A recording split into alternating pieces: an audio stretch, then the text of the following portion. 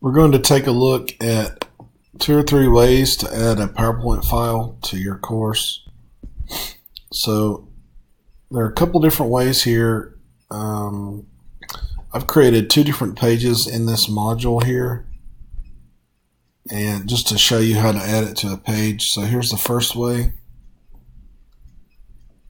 and I have it set up to do this when it automatically loads onto a page.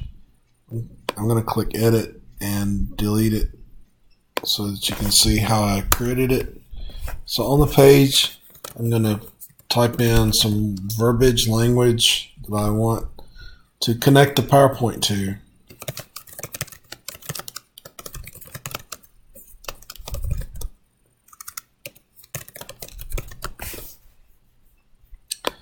And then highlight it, go to your files over here, upload a new file, choose file, and then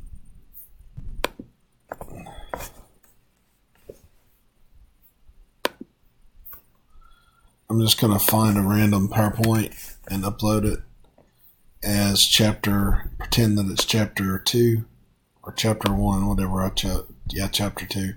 So I selected it, click upload, and it just linked there, and click save. Okay, so there it is.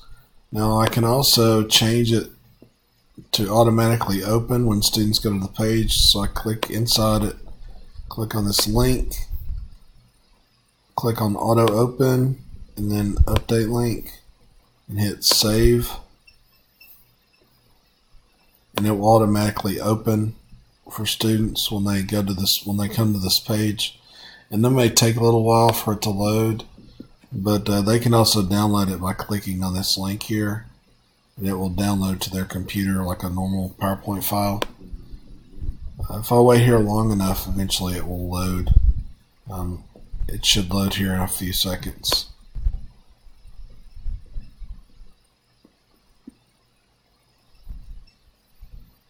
There we go. So that's what it looks like embedded here when you have it automatically open. And students can navigate through it by clicking on these arrows. They can zoom out, zoom in, and of course they can download it here. So that's one way. Let's go back to modules. And here's a page.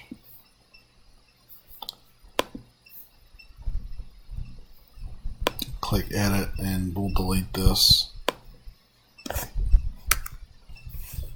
Okay, again, type in the language.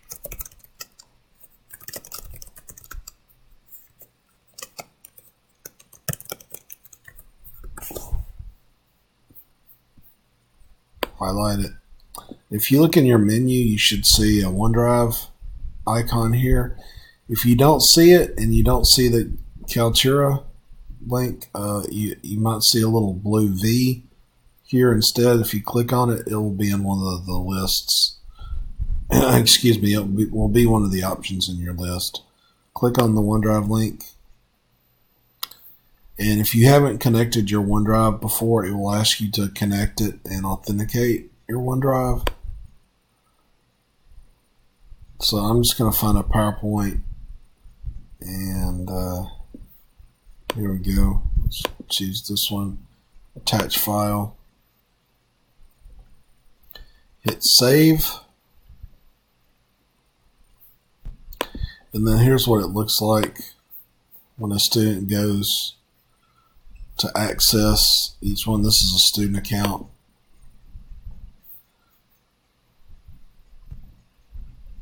There we go. And then here's what it will look like when I go to access the OneDrive link.